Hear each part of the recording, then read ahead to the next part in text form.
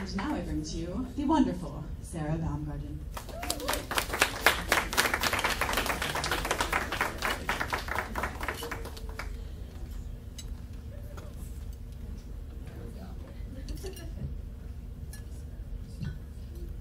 Short ball.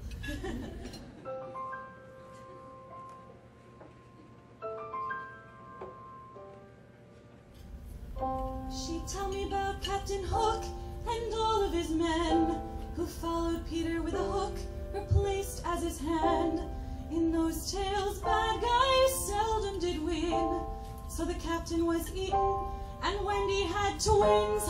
Well, that's the story as I recall, though I may have made up the end. Don't remember much at 3 feet tall, except for when I'd say, Mom, let me go to Neverland, let me fly for one day, and throw that fairy dust in my hair, so I can pretend I'm flying away.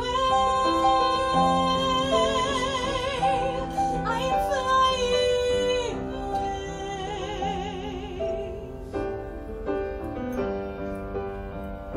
Well, to my surprise, I grew up too fast, and that easy life of Tinkerbell never did last. So I silently dreamed myself far, far away, so I could be immortalized like Peter one day. Well, that's my childhood as I recall, though in some ways it never did end, except I'm standing, well, a little bit taller, except for when I say, Mom, let me go to Neverland, let me fly for one day, and throw that fairy dust in my hair, so I can pretend I'm flying away. I'm flying away.